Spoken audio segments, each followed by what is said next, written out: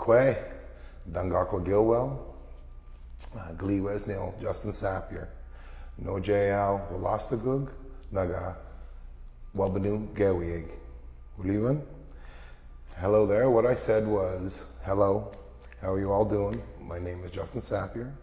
I come from the beautiful and bountiful river, and I am one that dwells in the Dawnland. Thank you very much. And I'm Timothy Bjorn Jones. I'm a visual artist, I'm a writer and an educator, and I'm non-Indigenous. So, Justin, you were saying that you're someone who dwells in the Dawnland. Could you talk a little bit on what that means? Sure. Dawnland, to my people, East Coast, it's called the Dawnland because we are the first people to see light on Turtle Island.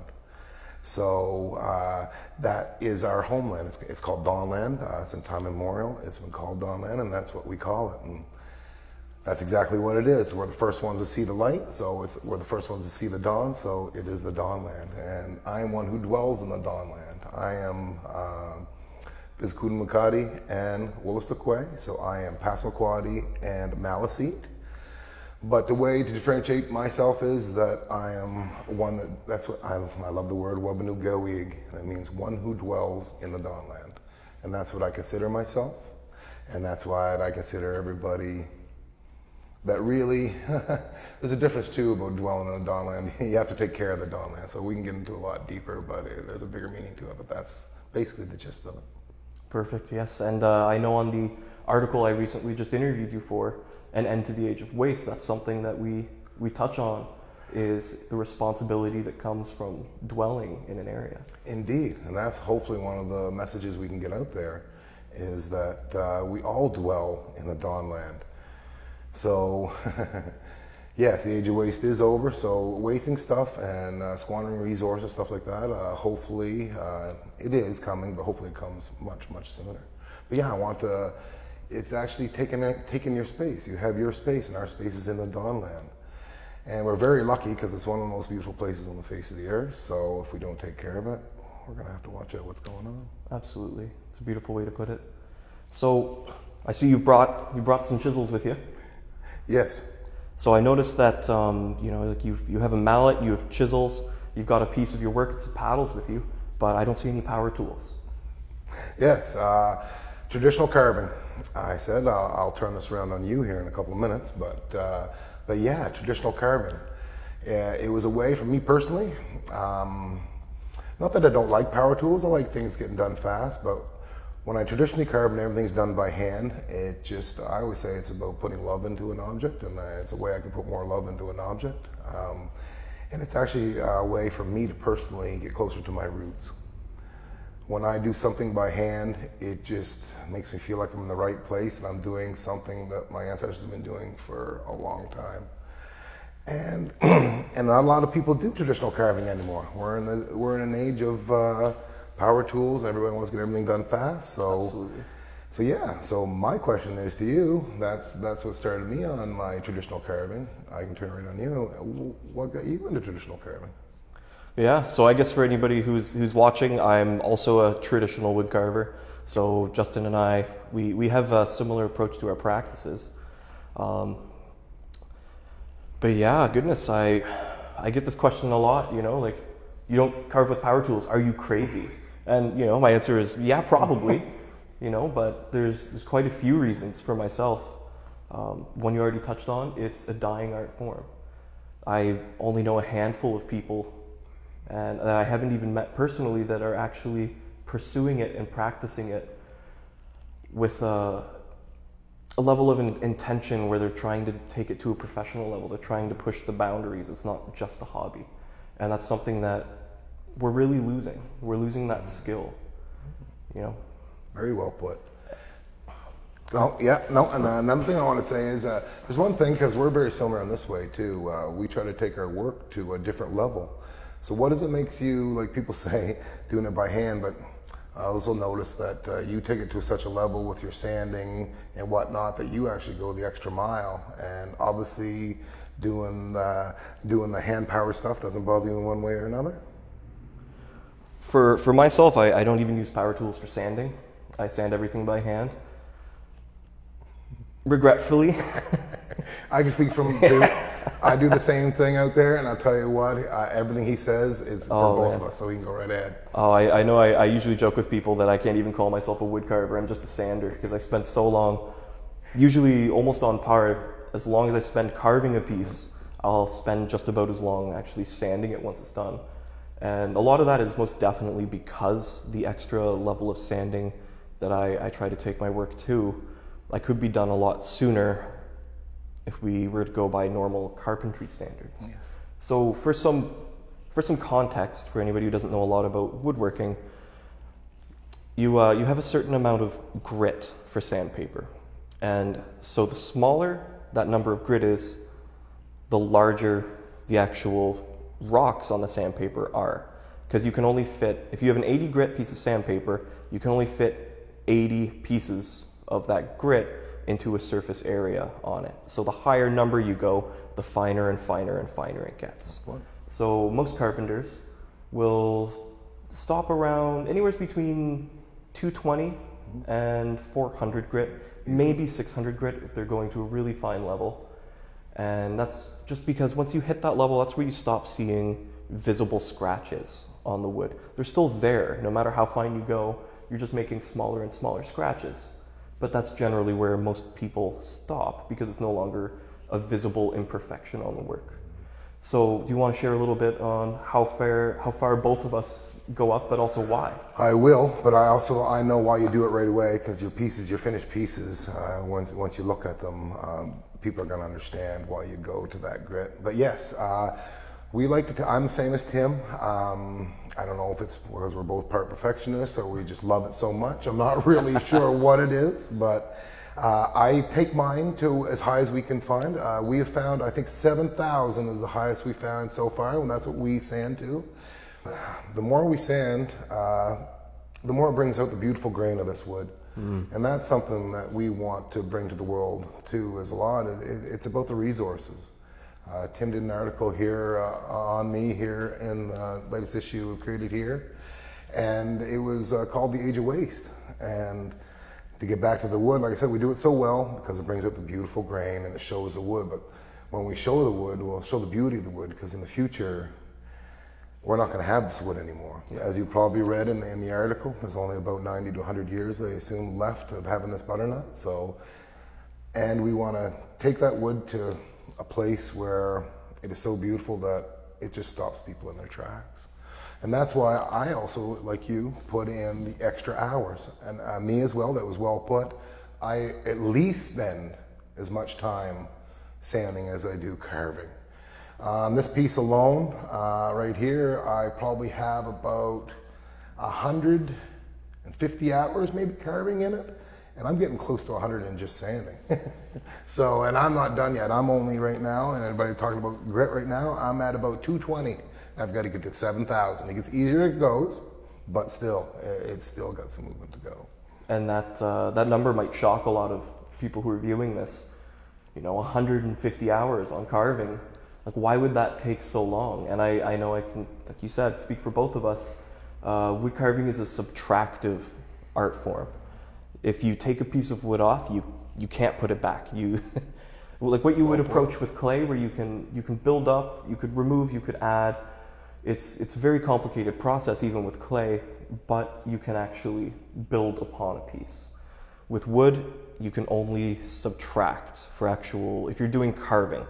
If you're doing construction, that's completely different. You're making something with different pieces. But for carving, like I know your piece here, it looks, you know, monstrously huge right now. But I know from experience, the log you had to start with would have been three times as big. It took the two of us to move it, if you remember correctly. I try not to. But yes, he's right about subtractive. So why it takes so long is we literally have to move all the wood that's all around this. You can visualize that this is a full log, that we have to remove all the wood, get all the depth, get all the angles. So it really, yeah, you can see it right here. Yeah. So at one time, this was one full log that he's gone and he's moved everything away from it. And we've only honestly been doing this for a few years now. Yeah, I'd say 3 or 4 years now. And basically what I mean by that is every strike of the mallet, we're still learning, we're still going. It's getting better and faster, but it's a learning curve, and it's fun actually to learn this craft. Absolutely. It bridges perfectly into another reason why I intentionally choose to avoid power tools and just work with hand tools or traditional hand tools, is you will learn to be a better carver by default. I can't blame any of the mistakes I make on the tools. They don't move on their own. There's no different settings or anything. Yep. Everything that you do, every piece of wood you remove is completely because of your own muscle movement. Well put. And same for sanding your work by hand.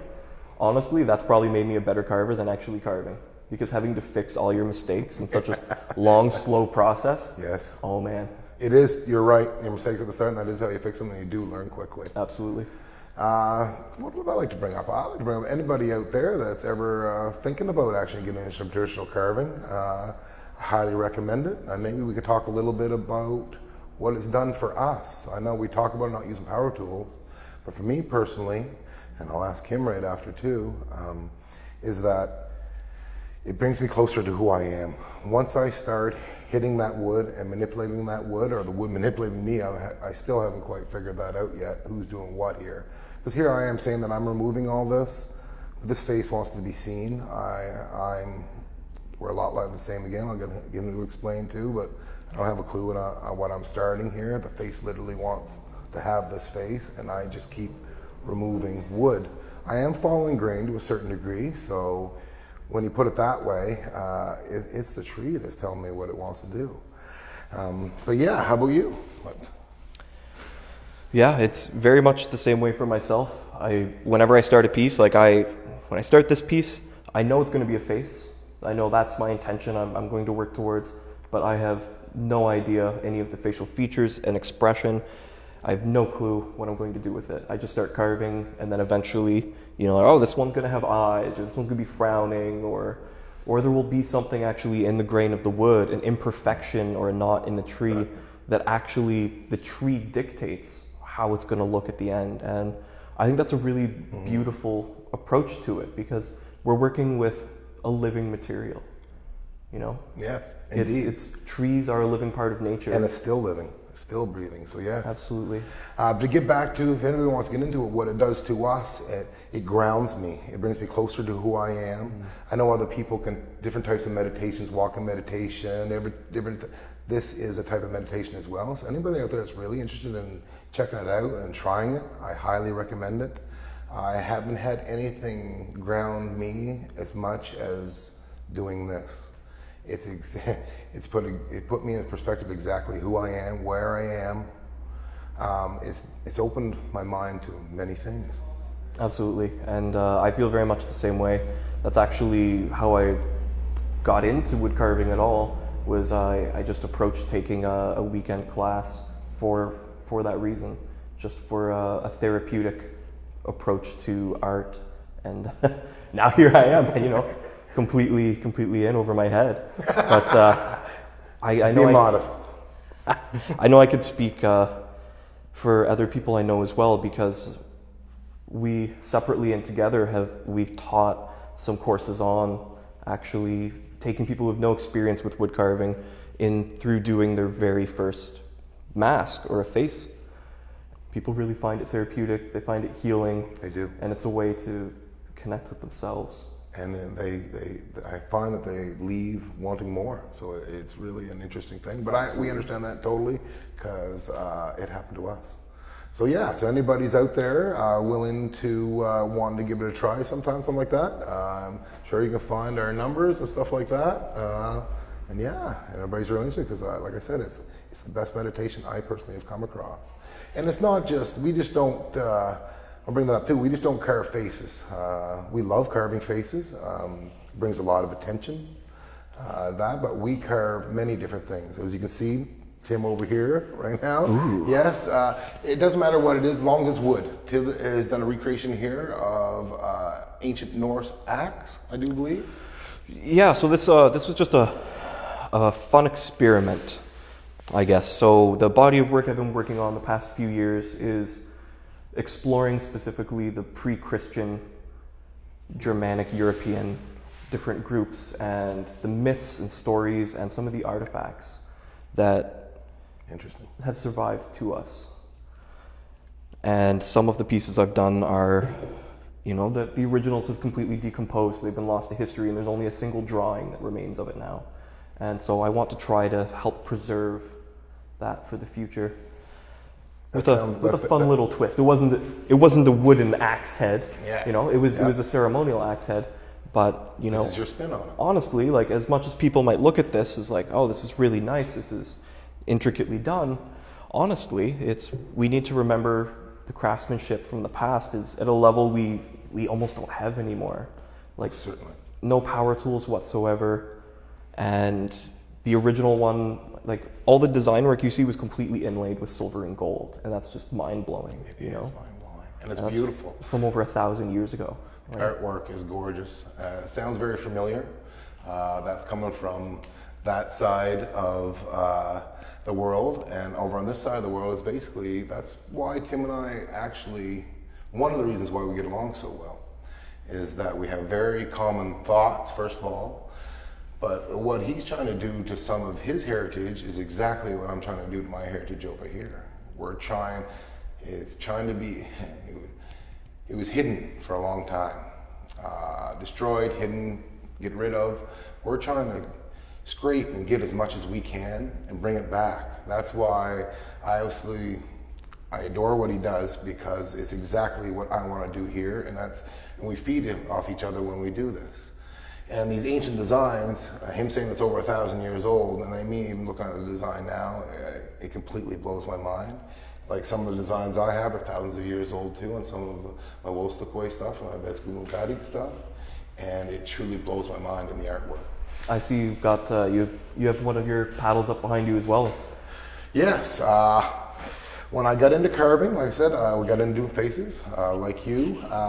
And then when I got really closer to my roots, when I started to do paddles, because here on the East Coast, I like to tell people, like, I know Ned Bear, everybody knows Ned Bear, or should know who Ned Bear is, and he brought back face carving here to this East Coast. It had been gone for millennia. My people, the Passamaquoddy and Mousy, both would do carvings, would do face carvings or mask carvings. But no one's done it for a long, long time, and Ned was the one to bring it back. So it's something we did do here. I know people think a lot of this stuff comes from out west, but actually we had it right here too. But there's a big difference I like to, in some of my talks, I like to show is, people ask me, well, they're always West Coast indigenous art. And like, yes, it's beautiful, but I want to explain a couple different things here. The resources were different. It was much tougher here on the East Coast. Well, actually, first of all, we were contacted almost 400 years before. So they had 400 more years to work on their artwork, which is fantastic. But it's about the way they lived too. We were more nomadic on this end. So in my people, if it didn't save your life or make your life better, they weren't carrying it. So when I got into doing this, I loved it because it felt good. But when I started, as Tim said, started getting into making hand-drawn paddles, everything changed for me to a whole nother level. When I started doing something that's actually, and that's something I'm trying to bring up to the world too, is our artwork here on the East Coast is functional artwork. Like when you see a snowshoe, like a 100-year-old snowshoe, 200-year-old snowshoe, or a paddle, that's our artwork. It's absolutely beautiful, but it had to be functional. Anyway, and that's why I absolutely love doing the paddle work, and I've been going into communities and actually teaching some of my community members how to make paddles, and getting back to the healing part of it and the meditation part. It just makes it so much better. Because that's a historical design you have on the paddle as well. Yes, actually it is. The design back here on this paddle is off of probably about a 250 to 300-year-old birch bark basket, and it's Passamaquoddy. This paddle right here is actually off of a 100 to 150-year-old Wolastoqiyik or a Maliseet paddle. It's the exact replica of it. The design. The design of the paddle, yes. The shape of it. It's our eastern, you can see, it is actually our eastern beaver tail. It's a little bit different than other beaver tails. And the one over here is a little bit special because this is my great uncle's paddle that he made himself, and I did another replica of this one. This one will be a Passamaquoddy paddle, but it's just, we can sit here and talk a lot about this, but we won't. But yes, the paddles define who we are. We were watershed people, and you could tell where you were from by basically the type of water you were in or the paddle you were using. So it's really neat, and I'm really getting into that now. But yeah. Yeah, and I think that's a beautiful point too, that the reason why a lot of the art, not just here, but in a lot of the different communities and indigenous communities around the globe, no matter how far back in history you go, the more land-based and more land-reliant, if we want to use that word, that different peoples are, the more functional their artwork tends to be. Indeed. Because you're not stuck to a single location. You would be nomadic. You would move. Nomadic. Right. You needed stuff that aided your life, helped your life, not impeded it. Indeed. And that's the other thing too. I don't want to get into this now, but I've been doing a lot of talks and Tim getting into the land-based stuff. Just one quick thing I want to bring up is that I get into a lot of these talks and I speak into a group of people. And first I talk about my people, and then the first time I bring up the word colonization. The group of people I've started to notice is the majority of the Caucasian people, the white people in the room, the first thing they do is you can see their head drop when I say colonization. Out of shame, or I'm not sure. I just noticed out of the reaction. I'm not sure. I don't know if it's out of shame or if it's just out of like tired of hearing about it, or I'm not sure what it is. But once I started noticing that, I noticed it had an effect on people, and we had a conversation. This is why I really enjoy talking to Tim, is we had a conversation about land-based people, and I'm so stuck in my East Coast Dawn land stuff that he enlightens me that this type of thing, what's going on with my people here on the East Coast, has happened all over the world. We were all land-based people at one time. So, and me talking about, when I do my talks, I'm like, listen, it's not about the color of your skin. It's your ancestors, doesn't matter if you're white, whatever, your ancestors at one time were land-based people as well. So it's actually been taken away. We all have been colonized. So that's what I want people to realize. And once I implement that into my talks, people put their heads up and they want to listen a little bit more. So more people can realize that we're a lot more alike. They think we're not separate in any way. We're the same. This has happened to everyone. It's just that you're hearing it more from my side and my people right now because it happened just recently. It touches more on the power dynamic of the situation, or even the religious conflicts that have happened, rather than just specifically skin color. Exactly. And we could get into much more depth on that, but maybe that'll be for another time. Yes, yeah, that's quite a long conversation, but you do bring up a good point that, I've spoken to a lot of people, and like, well, I'm English, I don't have any, there's some cultural heritage there they acknowledge, but that's pretty much it, and not many people I've spoken to have looked enough into history, and that's not their fault. It's something that's very much not discussed in our modern or present day, but England wasn't always England. Before England, it was the Anglo-Saxon kingdoms. But the Anglo-Saxons, like, you had the Angles and you had the Saxons. The Saxons migrated during the early Germanic migration period to what is now England. And they were land-based? Yes, absolutely. And so you get a lot of neat crossover. You do. You get, before the Christianization of that area, the peoples there in what is now modern day England, they practiced pre-Christian Germanic paganism. And, that shares a lot of similarities to a lot of the indigenous cultures that have continued on and have stayed strong to this day. Most certainly has. And like I said, you've opened my mind, and I love talking about this stuff because it just brings us closer. It realizes that we're the same. It doesn't really matter. But yeah, anything you want to get in. No, man, I said with you, we could sit here and talk all day, and we could touch on about I don't know how many subjects, but Absolutely. like I said, maybe we'll look into doing more of this. Absolutely. It's always a lifelong pursuit of knowledge. Indeed, and that's one thing that I do like is that with us, it is such a give and take. I'm learning from him every day. Hopefully he's learning from me every day. And yeah, it's been a very good relationship. I've learned so much, and I want to thank you for that. No problem. Thank you. And if anybody's interested in checking out any of your work or seeing some of your carvings, because I know you don't have a finished face here, a finished spirit here today with you, where could they check that out on? Well, a place for me would be, I guess, Instagram, Justin Sappier. That's my thing. About it. I'm not usually on the computer too much, but I try to put my stuff on there. So if you want to check me out, that'd be the best place. At Justin Sappier. And yourself?